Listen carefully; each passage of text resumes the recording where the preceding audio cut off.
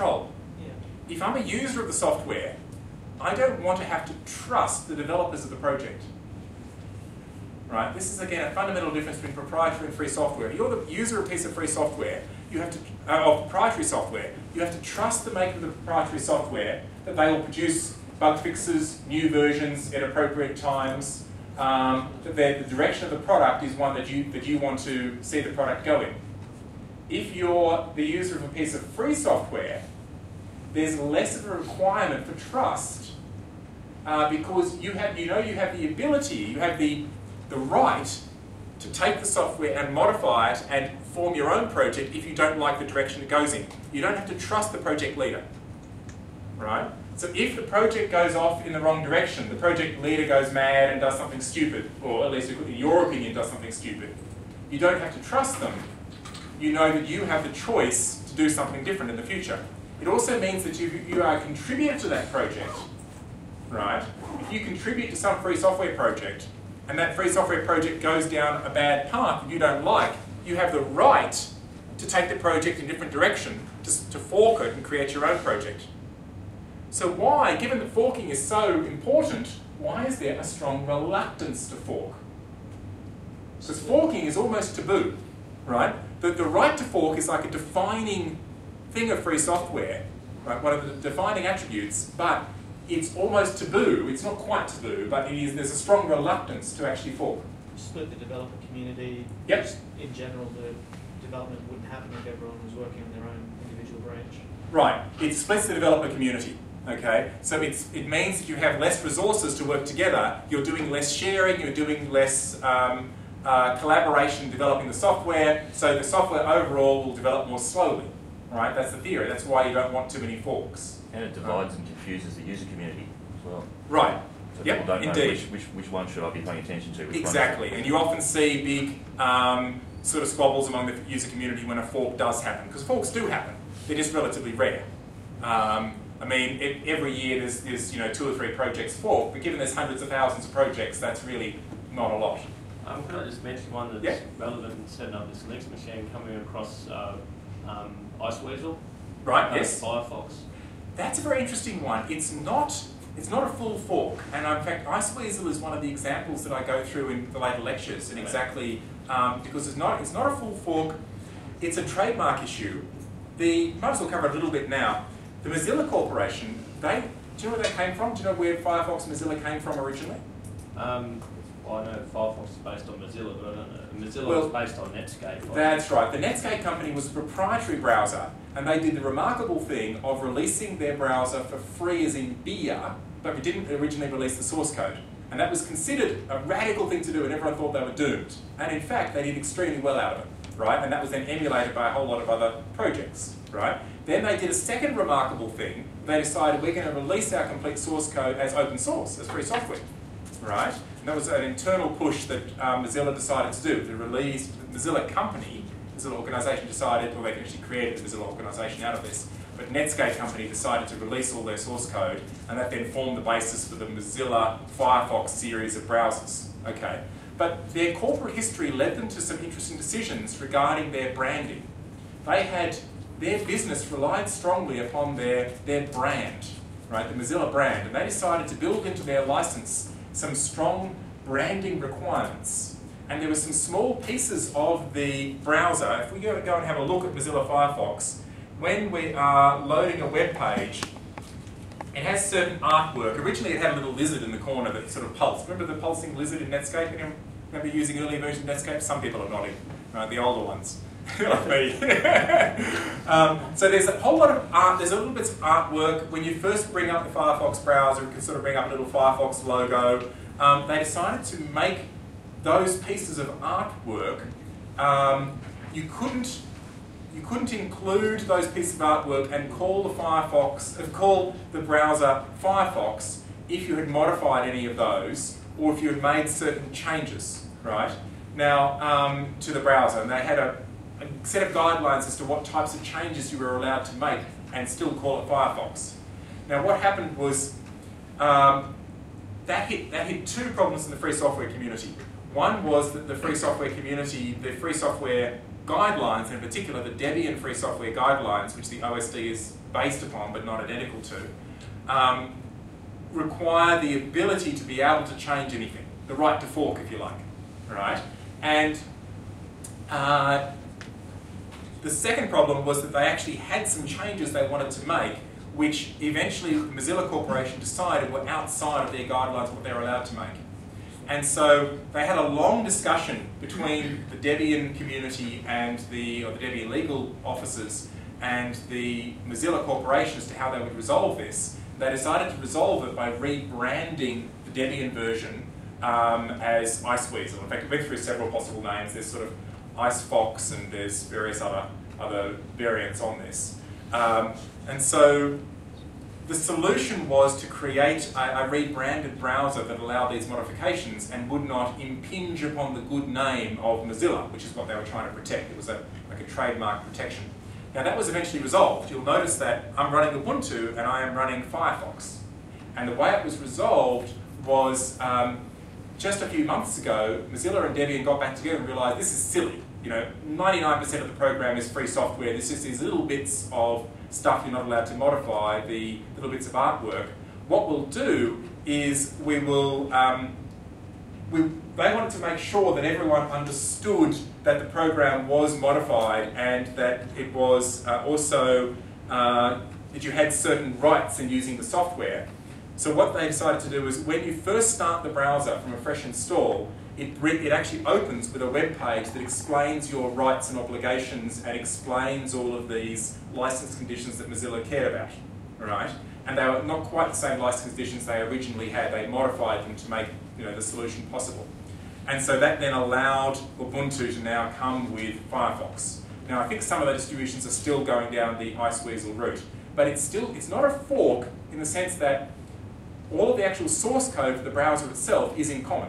And they share patches with each other, they share contributions, all the plugins work together. So it's not a fork, it's a rebranding and it only really replaces those small pieces of artwork.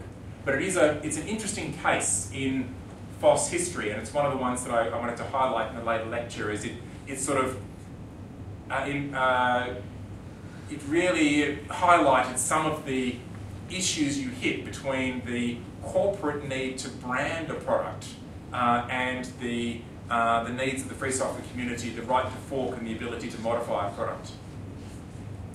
Okay, so so the right to fork is very important. Reluctance to fork because of divide in the community.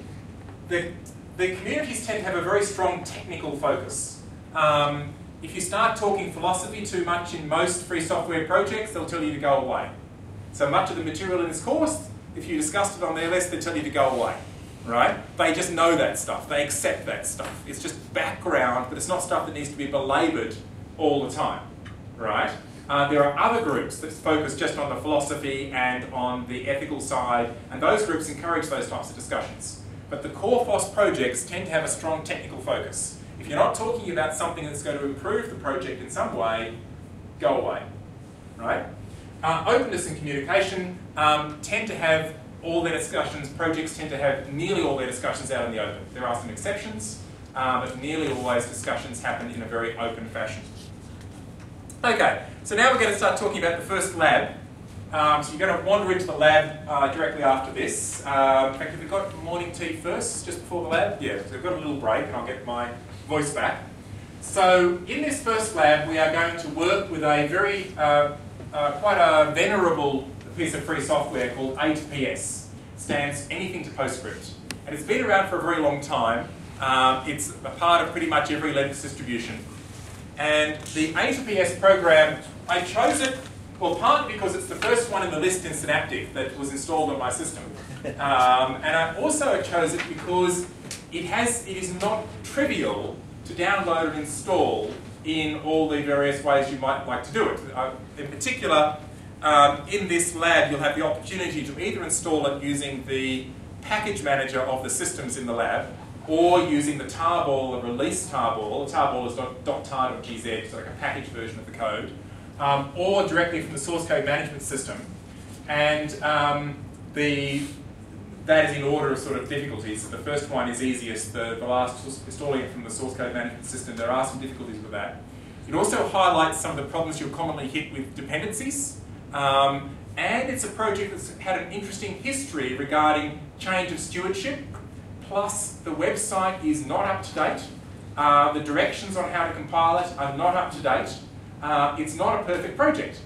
And I wanted you all to hit this type of project that has some interesting difficulties associated with it. It's not a poster child for how free software should be done. Just because I want you all to hit those difficulties together, and we'll put up one of your screens on display and we'll show some of the problems you might hit, so that hopefully when you're dealing with your own projects, you'll run across some of these common problems and know how to solve them. So while you're looking at the project, have a careful look at the website for the project.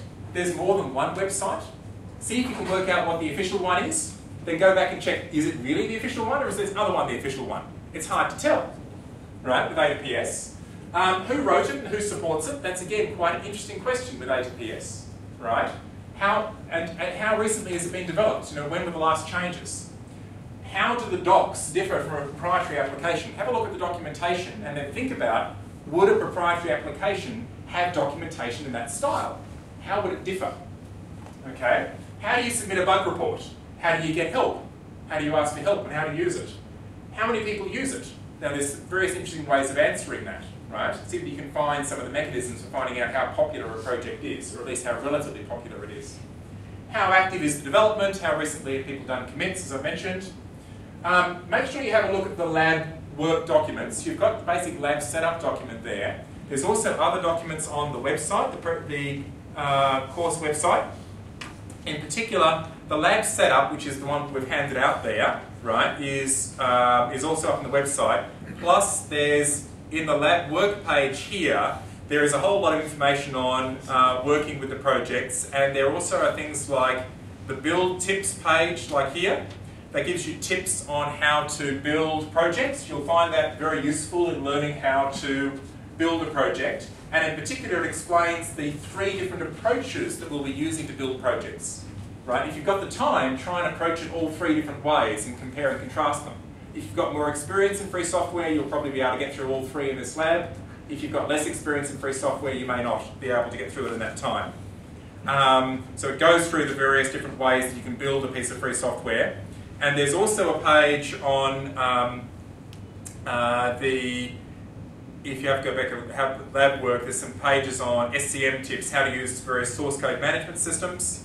So there's this page here, SCM tips, that basically goes through the common commands you would need to use various types of source code management systems, right? Just working out which source code management system AWS uses can be a bit of a challenge, because there's more than one. And you've got to work out which one is the right one, right? The project doesn't tell you. So, bit of a challenge. Okay, so thank you very much for listening on the first lecture. And all the lectures are, as the day's lectures have become available, they're up on the website there. So if you want to have a look through any of the slides from the lecture this morning, then it's up there. And the next 2 are up there as well. We've now got morning tea. Can I say a few words about the lab setup? So has everyone got a copy of the handout about the lab setup? Anyone hasn't got one yet? So just very quickly, we're going to be using the new combined M115-116 double lab just on the corridor here, which was specifically set up for this course. So how about that? There are 40 machines in there. I think there's about 22 of us if we're all here. I don't think we're all here at the moment. So there's a machine each, and we recommend that you pick a machine and then just stick with that one for the week. It'll save a lot of mucking around, but there's no need. If you do need to change machines, or if you make a mistake, you decide you want to sit next to someone else or whatever, that can happen. But the idea is mainly that you will pick a machine and stick with that machine for the week. We were going to originally let you just choose which distribution, whether you're going to run Linux or BSD or something else, and which distribution, all that sort of stuff. But when we sort of worked out how long it would take to do all the installations and all the downloads and everything else, we decided that was going to burn up too much time. So we've actually pre-installed Ubuntu Intrepid, which is the distribution of a Linux distribution which came out in October last year. The next Ubuntu distribution is due to come out this week, I think. So it'd be great to use it, but it's just not quite ready yet for us. So we're using the one that's now 6 months old. And we've pre-installed that, so there's instructions there on how to get in there. When you go in, you'll need to log in with your normal ANU Uni ID and password. Hopefully you all know that. Does anyone not know their Uni ID and password? Okay, we can come speak to me and I'll help you sort it out if you're in that situation. Otherwise, the machines are all booted in the standard lab thing at the moment, so you need to log in there, click on an icon, put in some passwords, and that will update or refresh the Ubuntu Intrepid distribution we've set up for you. And then you can go and do that. Now we've also set up a lab server which is called doobie.anu.edu.au. You can access that from anywhere, so go home if you actually don't feel totally exhausted when you get home this evening, you can SSH in or whatever you want to do. We've when you get into your Ubuntu Intrepid environment, you will automatically get a clean internet connection. There's no filters or anything we're putting there, so it's 100 megabits from your box all the way out to the core routers on the internet, so you can do some pretty significant downloading if you need to. Also, you'll have root access. You'll have root access both in the standard lab environment, so using sudo, you'll be able to sudo and do whatever you want to the normal lab machine, but also you will have root access on your box. And obviously, possibly that could lead to some interesting things if you decide you want to get a bit adventurous. Let's just say, please don't. We did a little bit about free open source software. If you want to play a prank on someone, just make sure that it's going to affect their work or anything. Probably better not do it, if you wouldn't mind. So apart from that, I think we've set up a pretty good environment for you to use, and if anyone does want to use a different distribution because they're bored, there will be some spare machines. You can hop onto another machine. You can actually mount, with the normal lab environment, you can actually mount the encrypted file system we've set up, and you can install something else on there if you want. Download BSD, install that, or if you've got some spare time, you just want to play around. You're welcome to do that. No problem at all with you doing that. Just make sure you don't interfere with anyone else's work while they're there during the week. Now, when the week's over, or in fact in 2 weeks' time, the undergraduates will all be back again, and in particular those labs will be used by first years. In fact, I'll be tutoring on the Tuesday morning after Anzac Day at 9 o'clock, so my class will be the first one back in that lab. They're going to want to use the machines with the standard lab environment. You are able to continue using the lab for the 4 or 5 weeks, or in fact the rest of the semester, to continue working on your project and to submit the final assessment. If the machine that you've been using during this week period becomes unavailable for some reason, someone else is using it when you're going to do some stuff, you can restore your image on 20 other machines. Okay, so you can just go to any machine and restore it. It will take longer. It's better if you use the machine that you're currently using, but if it's unavailable, you can use another machine. Now, the normal undergraduate students will not be able to affect what's on the encrypted file system other than deleting it. They can possibly, they shouldn't be able to do that because they don't have root access. The worst that can happen is they'll delete your partition. They won't be able to actually change anything in your partition. So hopefully, whatever you leave in the partition, and please back it up as often as you can. In case there's a problem with the hard drive or something else bad happens, do back it up regularly. But after the intensive part of the course is complete, you'll be able to go back in the lab and continue working with your lab setup machine. We've found that after the intensive part of the course finishes, is it possible to use N111 instead of the other one, because that is a generally master slide? Yeah. The problem with M111 is that it's got a completely different sort of machine in there. I'll have to look into whether or not we can actually run the environment we've set up, like the encrypted file system, on those machines. I think they've got much smaller hard drives. They're quite a lot older.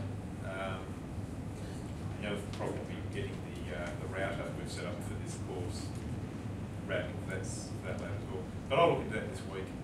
And I'll take it on board too. Because other ones always seem to be completely busy compared to that one all the time.